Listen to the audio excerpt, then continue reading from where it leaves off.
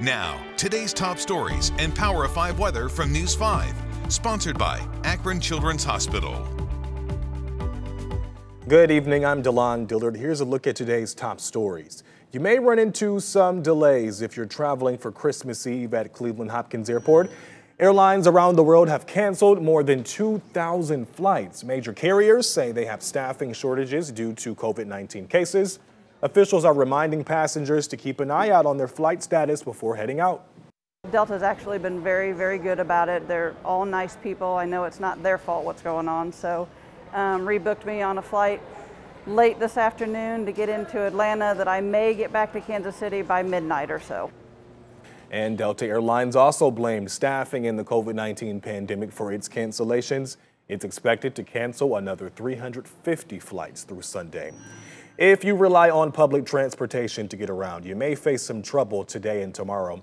The Greater Cleveland RTA is operating on a Saturday schedule today.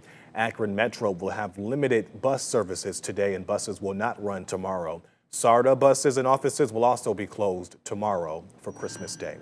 Testing sites across Ohio are expanding. Right now, Summit County is teaming up with local hospitals and the National Guard for a drive-through testing clinic. That clinic is scheduled to start Tuesday and will run until Thursday from 9 a.m. to 4 p.m. It will open back up January 2nd and stay open based on community need. Nearly 300 people will get tested daily and they can expect results 2 to 3 days after. Let's check in with Ramisha now.